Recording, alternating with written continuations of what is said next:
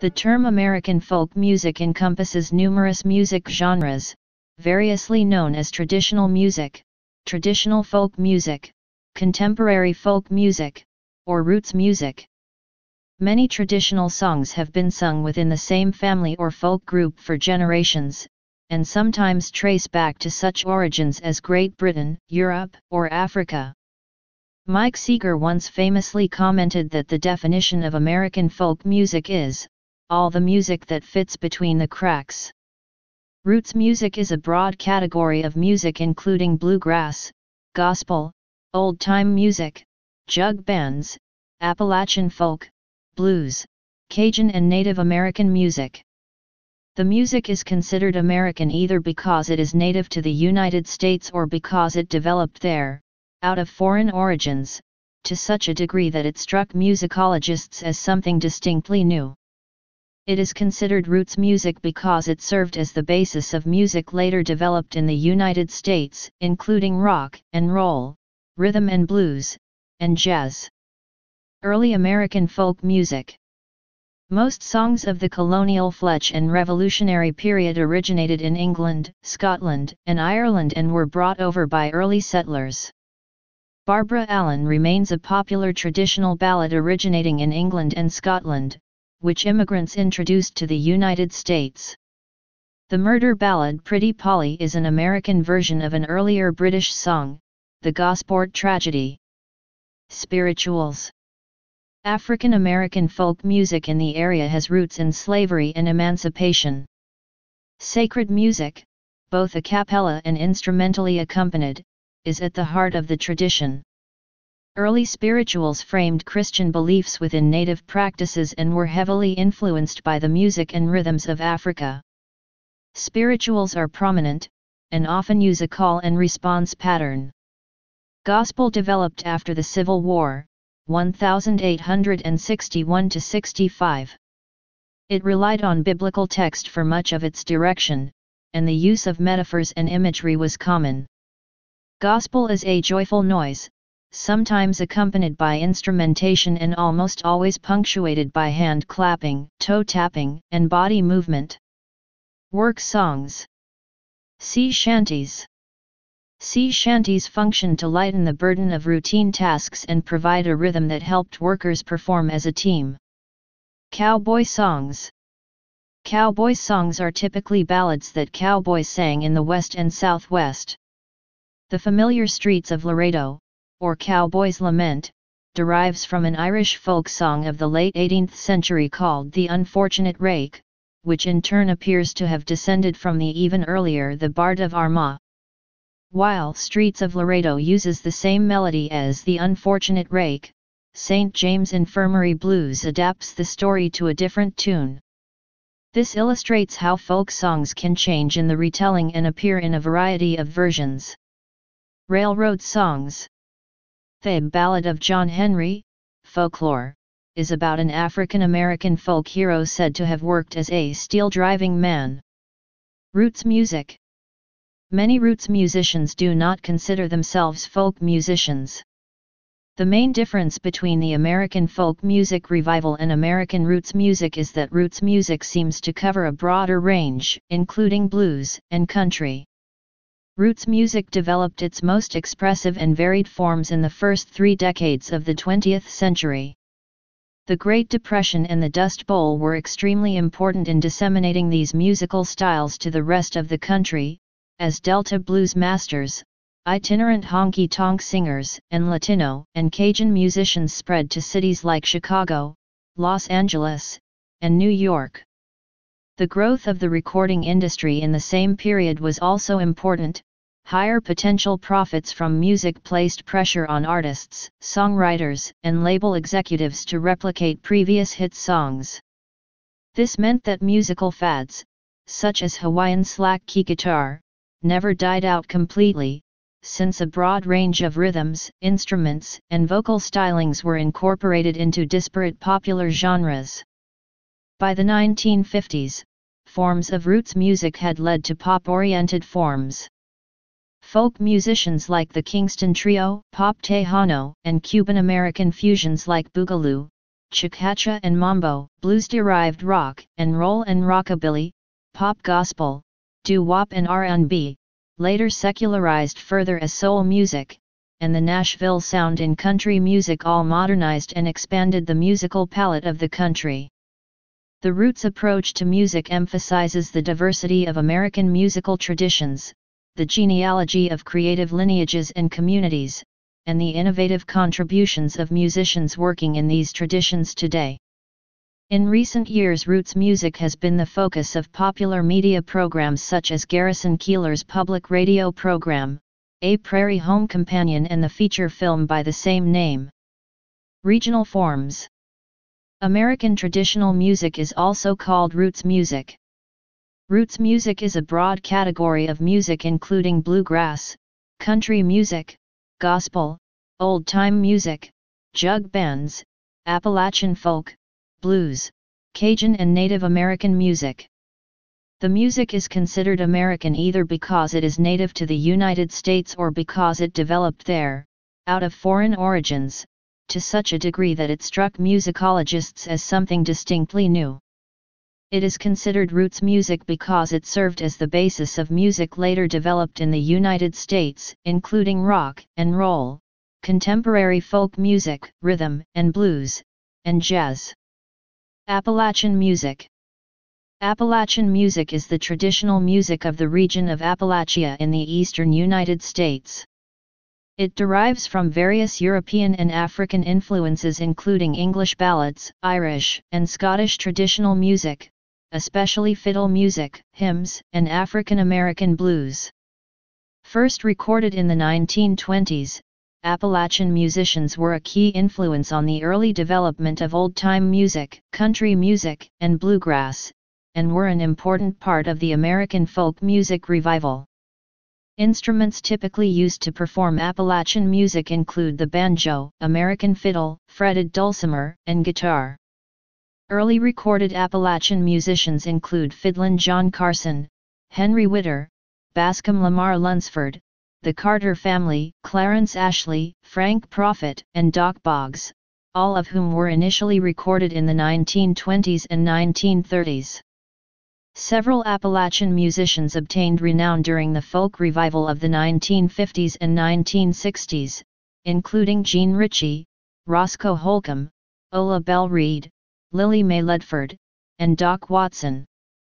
The Carter family was a traditional American folk music group that recorded between 1927 and 1956. Their music had a profound impact on bluegrass, country, southern gospel, pop, and rock musicians. They were the first vocal group to become country music stars, a beginning of the divergence of country music from traditional folk music. Their recordings of such songs as Wabash Cannonball, 1932, Will the Circle Be Unbroken, 1935, Wildwood Flower, 1928, and Keep on the Sunny Side, 1928, made them country standards. Country and bluegrass artists such as Loretta Lynn, Roy Acuff, Dolly Parton, Earl Scruggs, Chet Atkins, and Don Reno were heavily influenced by traditional Appalachian music. Artists such as Bob Dylan, Jerry Garcia, and Bruce Springsteen have performed Appalachian songs or rewritten versions of Appalachian songs. Cajun music. Cajun music, an emblematic music of Louisiana, is rooted in the ballads of the French-speaking Acadians of Canada. Cajun music is often mentioned in tandem with the Creole-based, Cajun-influenced Zydeco form, both of Acadiana origin. These French Louisiana sounds have influenced American popular music for many decades, especially country music, and have influenced pop culture through mass media, such as television commercials. Oklahoma and southern U.S. plains. Before recorded history, American Indians in this area used songs and instrumentation. Music and dance remain the core of ceremonial and social activities. Stomp dance remains at its core, a call and response form. Instrumentation is provided by rattles or shackles worn on the legs of women. Other southeastern nations have their own complexes of sacred and social songs, including those for animal dances and friendship dances, and songs that accompany stickball games. Central to the music of the Southern Plains Indians is the drum, which has been called the heartbeat of Plains Indian music. Most of that genre traces back to the hunting and warfare that was a strong part of Plains culture.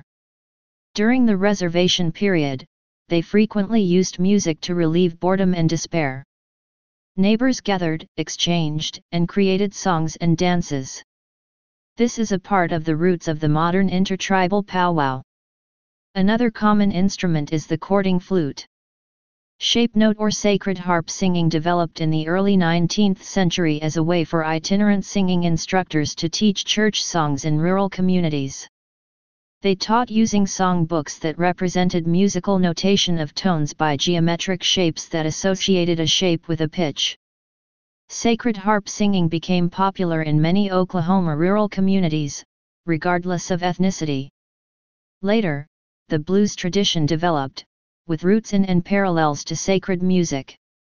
By the early 20th century, jazz developed, born from a blend of ragtime, gospel, and blues. Anglo-Scots-Irish music traditions gained a place in Oklahoma after the land run of 1889.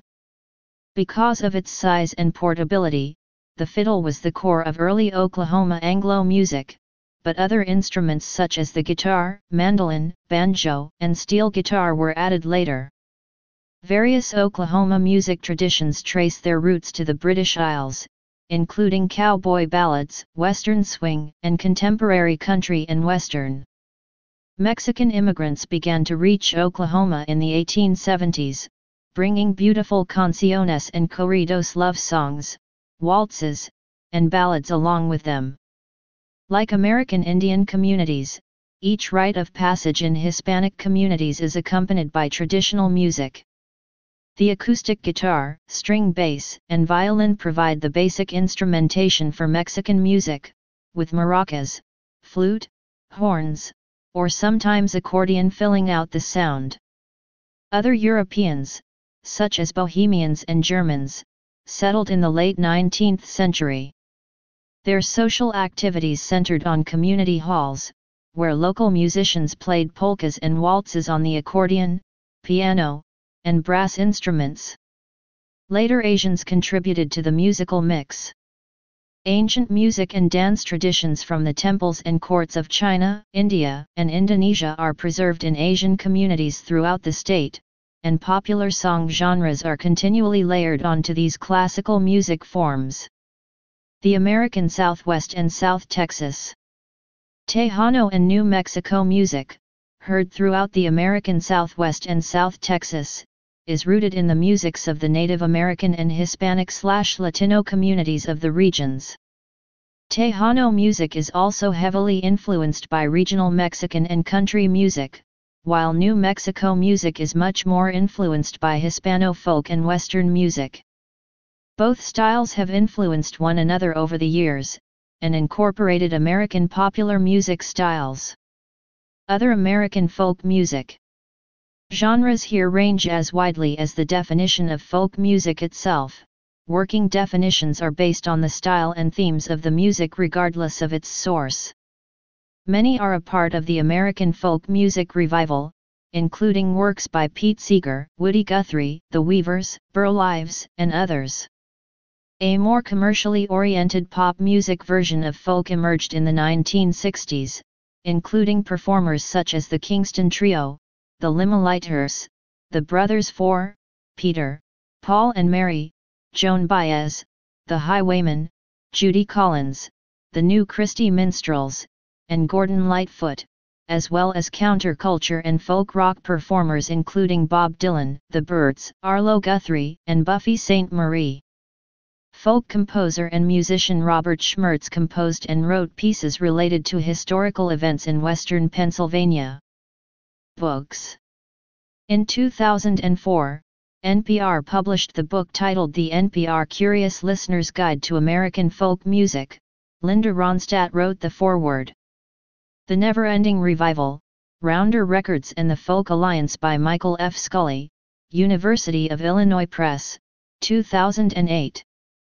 In 2007, James P. Leary published, Polka-Billy, How the Goose Island Ramblers Redefined American Folk Music, which proposes a redefinition of traditional American folk music and identifies a new genre of music from the upper Midwest known as Polka-Billy, which blends ethnic music, old-time country music, and polka. The book was awarded the American Folklore Society's Chicago Folklore Prize for the best book in the field of folklore scholarship. Artists and musicians. Notable American folk/roots musicians include Fiddlin' John Carson, 1868–1949. Joe Hill, 1879–1915. Washington Phillips, 1880–1954. Lead Belly, 1888–1949. Jelly Roll Morton, 1890–1941. Blind Lemon Jefferson, 1892–1929. Bessie Smith, 1894–1937. Elizabeth Cotton, 1895–1987. Jimmy Rogers the Singing Brakeman, 1897–1933. Paul Robeson, 1898–1976. Son House, 1902–1988. Roy Acuff, 1903–1992. Johnny Richardson, 1908–present, Children's Folk Music. Burl Ives, 1909–1995. Earl Robinson, 1910–1991. Robert Johnson, 1911–1938. Mahalia Jackson, 1911–1972.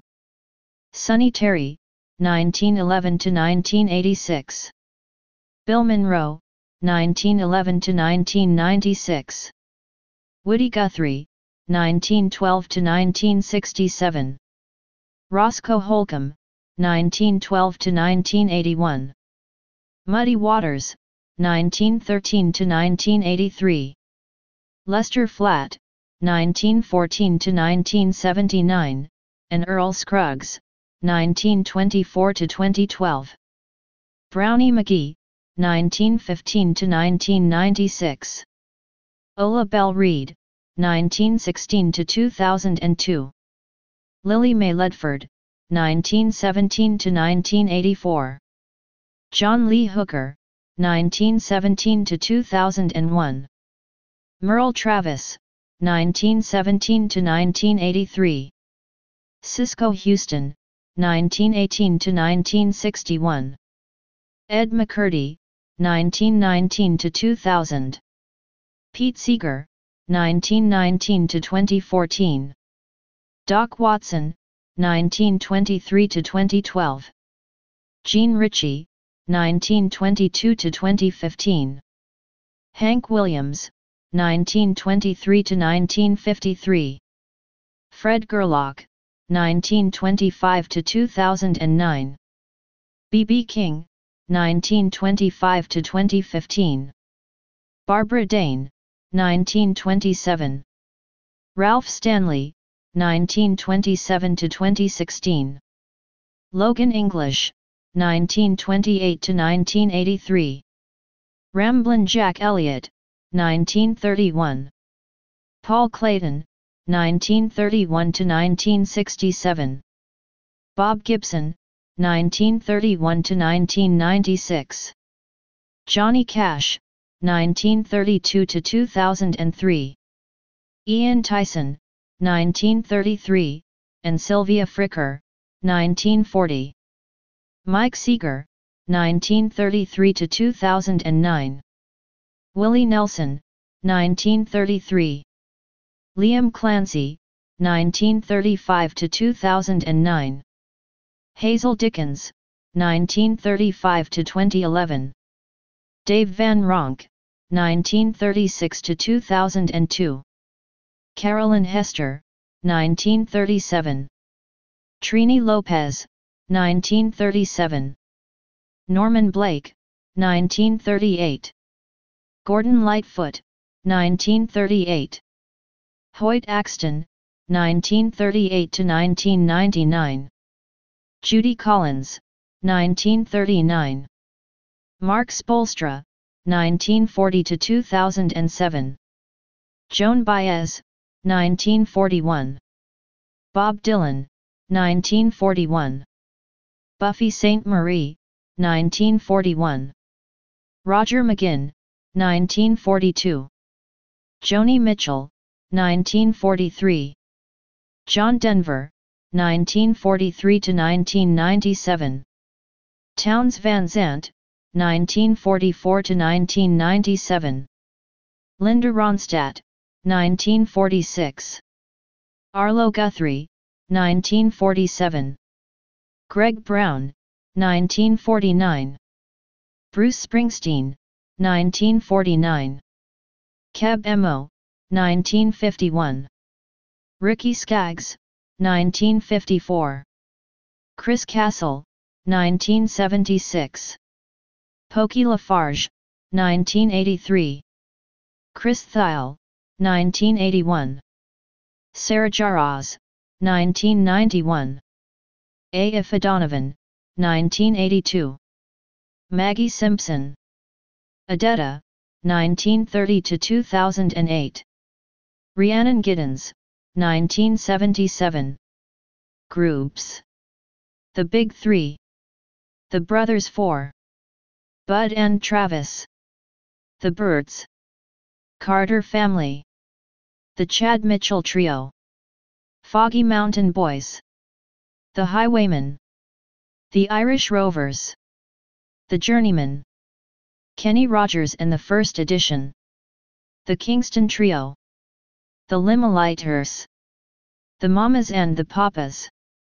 The New Christie Minstrels. New Lost City Ramblers. Peter, Paul and Mary. Pozo Seco Singers. The Sandpipers. The Serendipity Singers. The Simon Sisters. Smothers Brothers.